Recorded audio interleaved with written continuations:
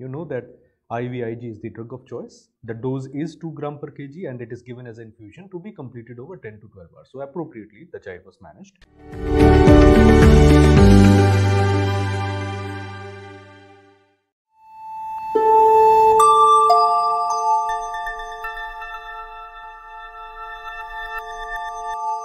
Question number 1 goes something like this. A 2-year-old child was clinically diagnosed as Kawasaki disease. They have already given you diagnosis and he was started on IVIG infusion, which was given in a dose of 2 gram per kg and completed over 10 hours. You know that IVIG is the drug of choice. The dose is 2 gram per kg and it is given as an infusion to be completed over 10 to 12 hours. So appropriately the child was managed. He was also given aspirin in a dose of 80 mg per kg per day in 4 divided doses, which is again optimum. More than 48 hours later, the child continues to have high-grade fever. Which among the following is true regarding this child? Before we have a look at the option, we have a Kawasaki disease patient who has optimally been managed with IVIG and aspirin, but the fever is still persisting. We know that whenever IVIG infusion is completed and even after completion of infusion, the child continues to have fever more than 36 hours. After the completion of infusion, we say it is IVIG resistant variety of Kawasaki disease. So persistence or recurrence of fever equal to or more than 36 hours after IVIG infusion has been completed. So they are basically asking about IVIG resistant KD. So let us have a look at the options.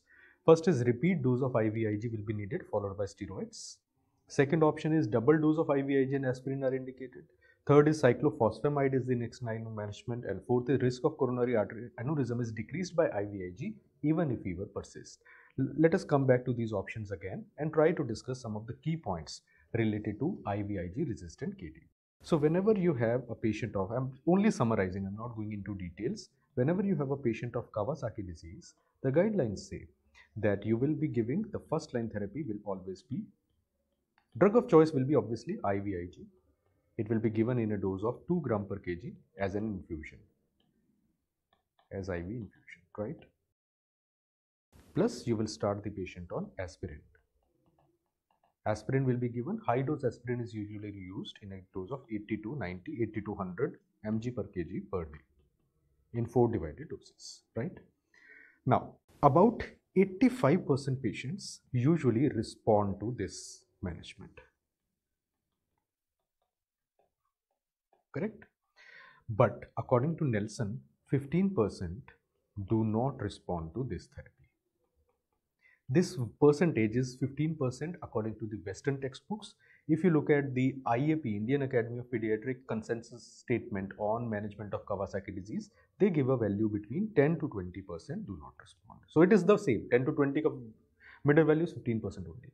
So these patients who are 15% who are not responding, they are labeled as IVIG resistant Kawasaki disease.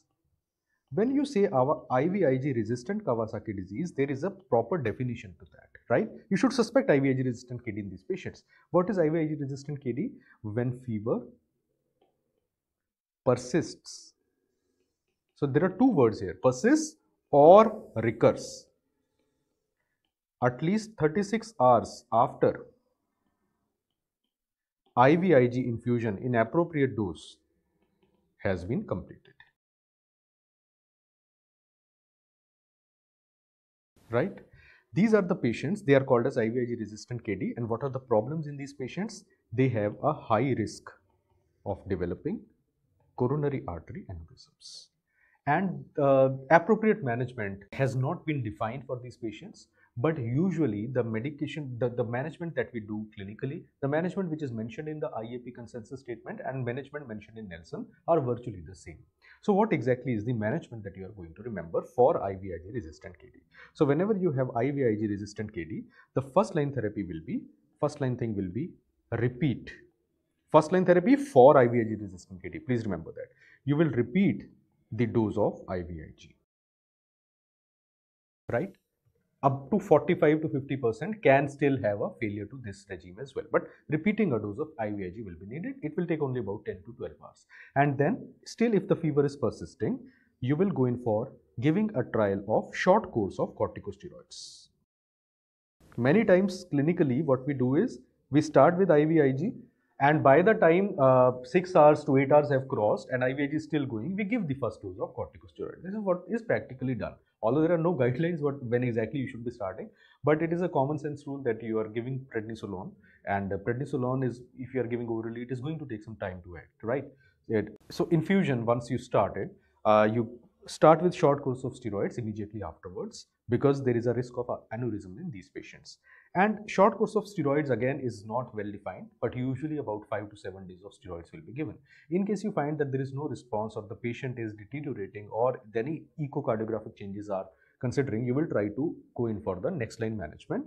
The alternative therapy to this first line therapy, the second line therapy after this, will be use of TNF alpha inhibitors. So TNF alpha inhibitors, the one which has been extensively studied and the one which is used actually is infliximab. And in case there is no response to infliximab also, you can give a trial of cyclosporin in these patients. The guidelines of IAP, as well as most of the current review articles, as well as American Heart Association, very clearly say cyclophosphamide has not been found to be effective in Kawasaki disease IVIG resistant patients. So cyclophosphamide has no role in the management. Off-label, patients very severe, not responding to any of them, you can give a trial of plasmapheresis. You can go in for a trial basis of other immunosuppressive agents. But this is the sequence that you are supposed to follow when you manage a patient of IVIG resistant KD. Please remember that if fever improves, if Kawasaki disease activity comes down, the risk of aneurysm comes down. If fever persists, it means the disease is active, and whether you have given IVIG or not, it will not matter. The patient will be at risk of coronary artery aneurysm till the time fever, inflammation will continue to happen in the patient, right? So after this extensive, not extensive, it is actually brief discussion, but extensive according to MCQ explanation, let us go back to the question now. And question says, these are the 4 options. So let us have a look at the answer. Answer to this question is repeating the dose of IVIG followed by steroids will be needed. So answer is A. Why B option is wrong? Double dose is not going to help much. Doubling the dose of IVIG and aspirin is wrong. Aspirin, already we are giving high dose aspirin. It is not going to make much of a thing. Cyclophosphamide is the next line of management. I have told you cyclophosphamide is not effective, and risk of coronary artery aneurysm is decreased by age even if fever persists. That is wrong. Fever, inflammation, if it is persisting, the risk of aneurysm will still be there, right? So answer to this question is A.